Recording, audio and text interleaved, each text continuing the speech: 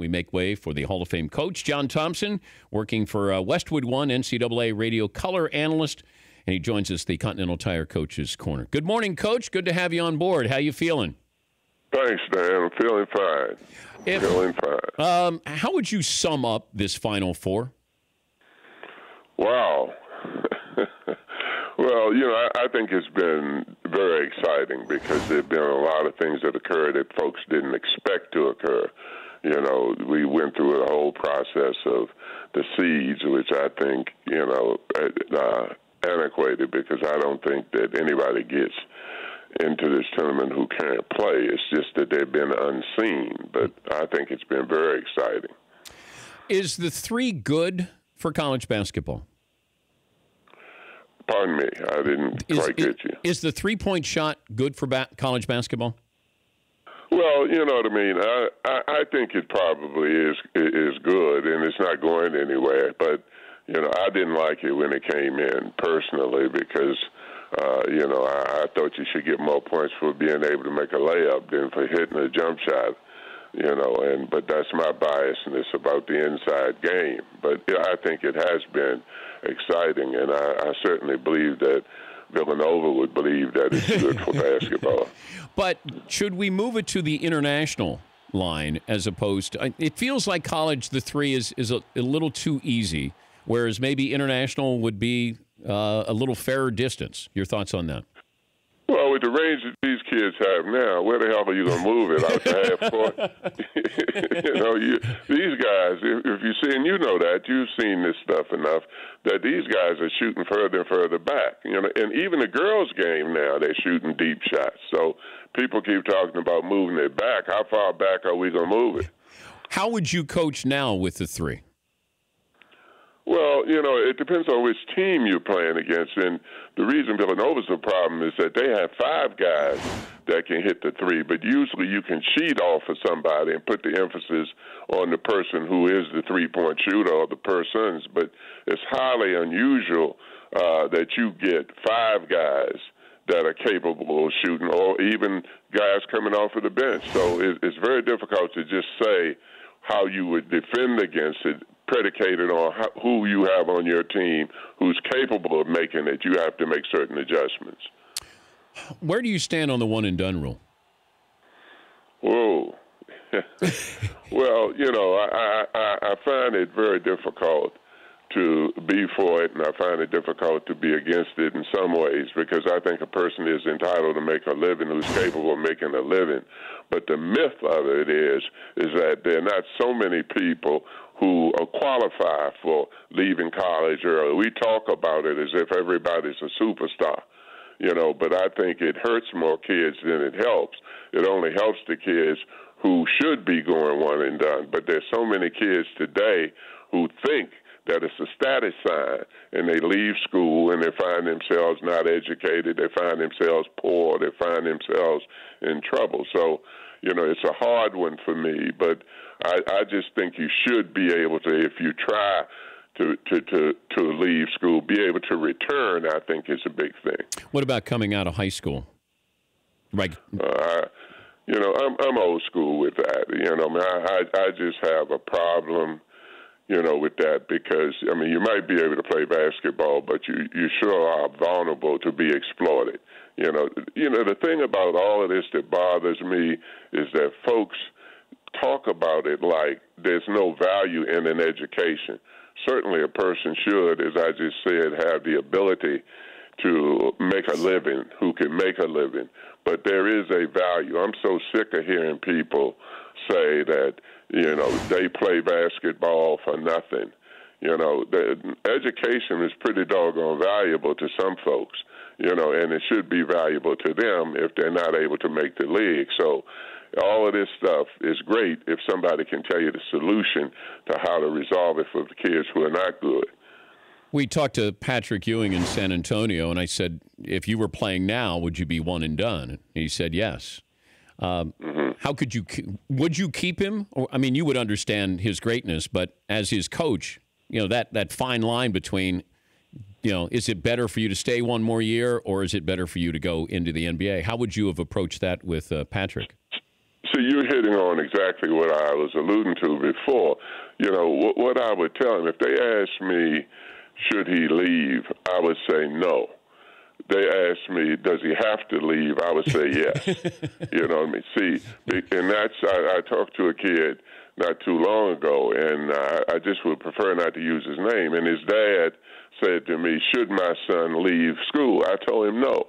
I said, but he's got to go, because he was assured of being paid. He was assured of the amount of money that possibly he could make. And you know as well as I know that next year they might evaluate him totally different, and he would have lost out on the money. So Patrick, most definitely, you know, I've said that to Patrick, Alonzo, Dikembe, Allen, and all of the kids that I had who I thought would go early, that if they were playing in today's basketball, that they would have left school right away or probably would not have come. But that's why it's not just a clear picture. You've got to know the circumstances that the kid exists under. He's John Thompson, Hall of Fame coach, joining us, Continental Tire Coach's Corner. Best player you coached against was who? That I coached against? Yeah. Oh, boy, probably all of those that beat me. Well, you know, I mean, I would say, oh, God, that's a hard one. You know, Ralph Sampson's got to be one of them, you know, because at the time with what I had, and I had Patrick. Patrick was a freshman at the time, and Ralph was an extremely, you know, talented player. But I've coached against a lot of very, very fine players in my career, and I don't know that I can just pinpoint one other than looking at his abilities, his agility, his size, his intelligence. I would almost say Ralph Sampson right now. Did you know Jordan's greatness when you were coaching against him? I don't think anybody who says they knew Jordan's greatness is lying, you know, because I don't think anybody knew. They knew that he was good. I told Michael that when he hit the last shot against us, we were guarding Worthy. We thought Worthy was the one who was going to make the basket, and he fusses at me about it last when he sees me. He said, "Yeah, you didn't think I was that good, did you?" I said, "You're absolutely correct. We thought that we had it packed in to stop Worthy." But no, Michael, I think just got better and better and better. He was very good. Don't let me mislead you with that, but it's no way, and I've talked to Dean before, and Dean knew that Michael was good, but it's no way that you can predict that anybody is going to be as good as those great, great players. I mean, did I think that Kobe would? Yes, I thought Kobe was a good player, but I didn't think he would be as good as Kobe, and Michael certainly, you know, I didn't think would be what Michael has become. Did you recruit Kobe? I wanted to recruit Kobe, but I knew that we didn't have, an opportunity to get him based on the schools that were probably interested in him at the time. You get a feel for it. I mean, once you start to recruit a player, you find out his interests, you know who's after him, and that kind of thing. Would I have liked to have had Kobe is the question. You're damn right I would have liked to have had him. Last time you had the itch to coach? That's a good one. I have the itch to coach now. I just don't have the itch to attend the practice. What if you just did games, Coach? Excuse me? If you just did games instead of showing up at practice.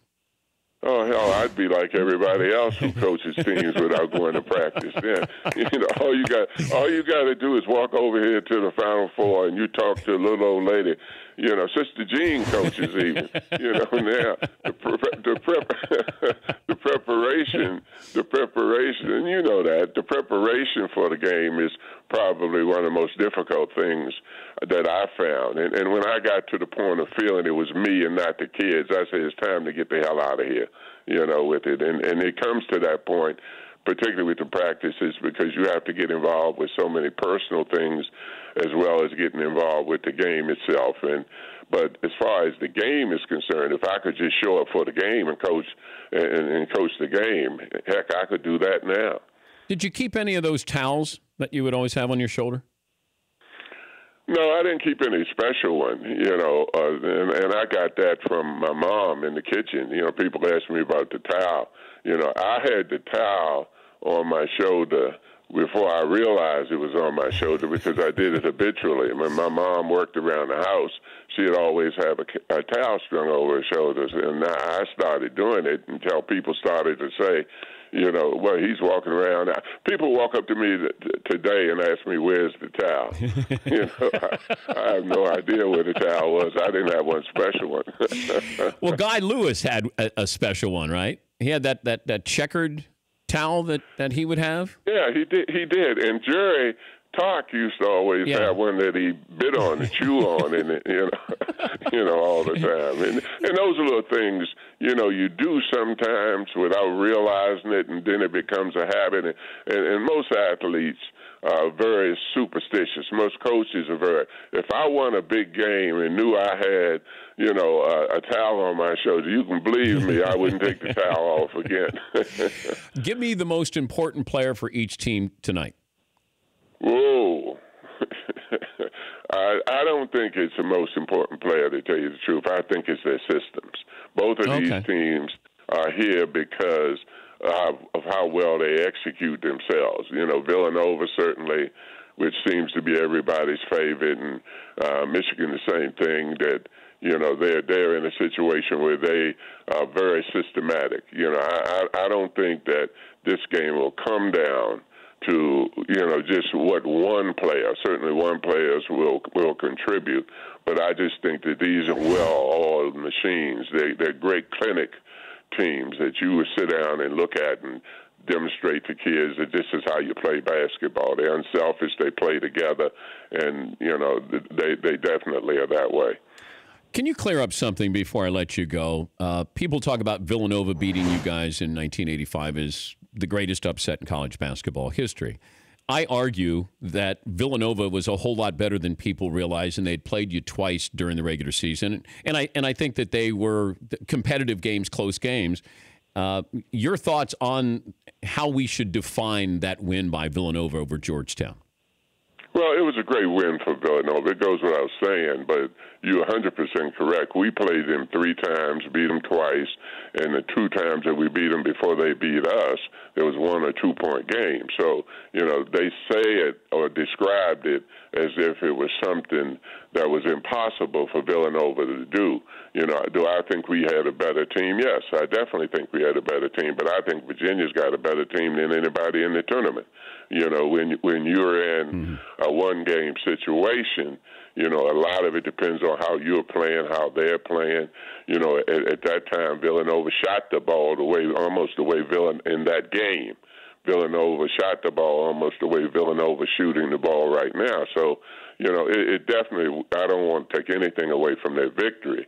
But I tell you what, with Virginia losing, I'm sure sick of hearing people talk about the Villanova game being the most upset. Although I feel terrible. I feel absolutely terrible.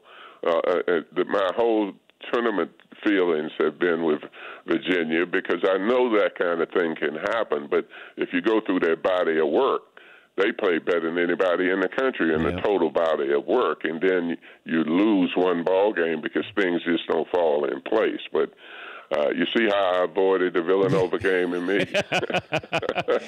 Did you watch film of that game? You know what? That's a damn good question. People don't believe this. I have never watched it. Never watched it.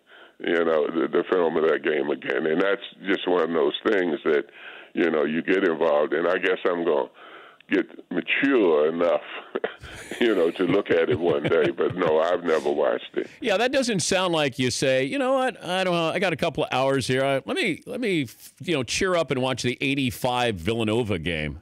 No, heck no. I definitely don't feel that way, that I want to be excited about it. I kid Rolly, God bless him, man. He and I have talked a lot, and when he was alive, and I'd kid him about it. He'd kid me about the game, various strategies that we employed. But we knew and had respect for each one's ability.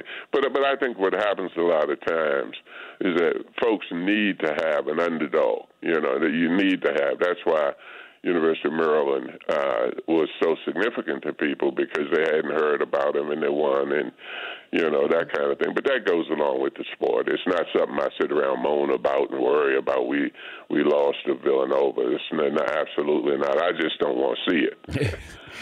Hey, Coach, great to talk to you again. Have fun tonight, and thanks for joining us. I will. You're welcome. Thanks for having me. That's John Thompson, Hall of Fame coach, Westwood 1 NCAA color analyst. He'll be on the call. Continental Tire Coach's Corner. Whether you're a student, alumni, or all-around fan, Continental Tire has a tire that can get you to the big game. They are a proud supporter of 32 college basketball teams across the United States. Continental Tire shares your passion for the game. Show them your passion using hashtag Ode to Basketball. For more information, visit ContinentalTire.com. For more Dan Patrick Show, tune to Audience Channel 239 on DirecTV or download the Dan Patrick Show app.